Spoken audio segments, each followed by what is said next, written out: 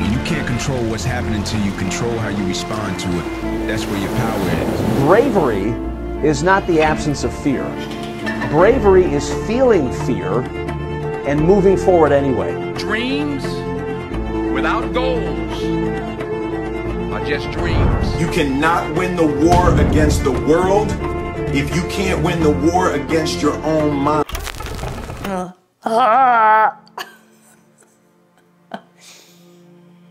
All right, so I did a live call today on the Clear, Calculated, and Vicious coaching group, and what I did beforehand is I got questions because I wanted to see what people wanted from me, and there was a very common question that I actually get a lot, and the question was, how do you balance your life between training and diet and traveling and your family and your friends and just life and animals? Like, I have a very, very busy life, and how do I balance it all? And it's funny because right now I feel very balanced. I'm at a point in my life where balance is actually very important to me. Getting enough sleep is very important. Seeing friends, doing activities besides the gym is actually very important. But the only way I got here and I can now be balanced is because I spent a lot of years being completely out of balance. And I think if you want something in your life, you have a goal, you have a dream, and you want to conquer something, you got to be so obsessed with it that when you wake up in the morning, that's all you think about. When you go to sleep, that's all you think about. During the day, that's all you think, like literally a 24-hour-a-day job. And I had goals like that. Rob and I sat down and I wrote out all the things that I wanted to accomplish.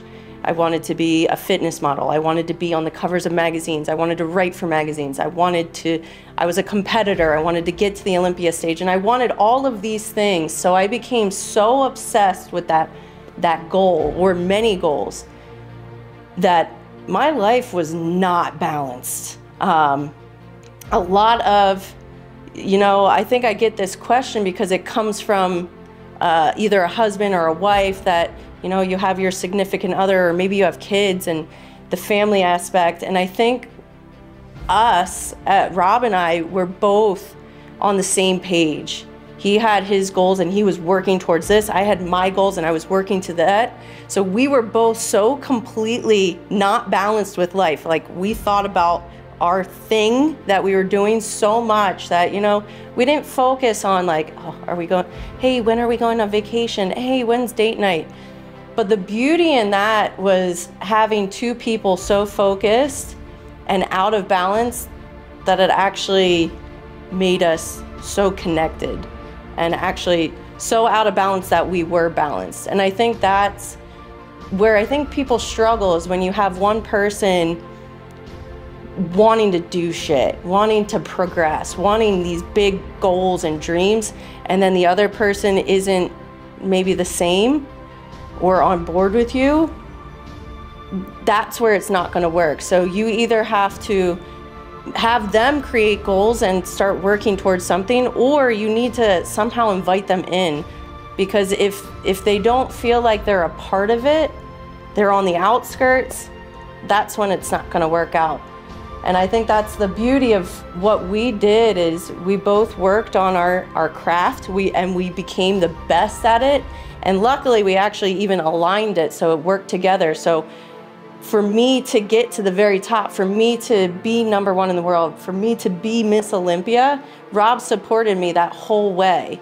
And for Flag Nor Fail to get to where it's at, to be a brand that we're still doing 13 years later, I supported that. I helped get big so that more eyes were on it. So both of our goals, even though they were so opposite, we built them together. So you can either build them together or bring your partner into it so they feel more a part of it. And we had a lot of years where, like, our relationship wasn't at the forefront. But I think when you have a partner and you're both on the same page, working at the same pace, we knew, like, hey man, I'm your ride or die. I'm going to be here to the end. And I know now we're at the point. Now we've conquered all the things. We're still conquering things. And now this is when, like, cool, I can have balance. We can focus on ourselves. We can now, like, go on vacations and go on dates and do all the things. But you have to put all that extra time in ahead of time.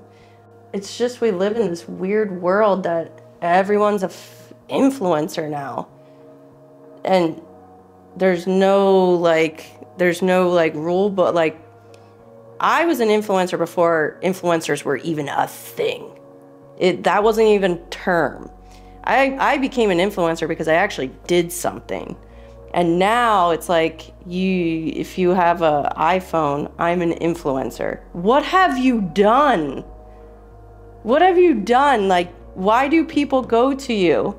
Are you like, when I think of like the term influencer, I actually related it to, like, I was having another live call with a coaching group, and it's a bunch of coaches, and I basically said, like, to them, because they're coaches, people are coming to them because they are specialized in something. They have a craft and they are the best at it, which brings people to you because people want the knowledge. They want wisdom from you. They want answers. And you give them the answers because you have done something to prove that you should be influencing people. And now we have just like little 18-year-olds that barely got out of high school and they're influencers. The definition of what an influencer is someone that has influential power. I'll try not to use influence in the definition. You have power over people to help them make decisions or purchases. You have a power. And the reason that I say I was an influencer before influencers were even a thing, because I did something. I did something. I show that I am the best at this thing. It is my niche. I am the best at this thing. So I have the knowledge of how to do this. So people look to me for answers and I can influence them.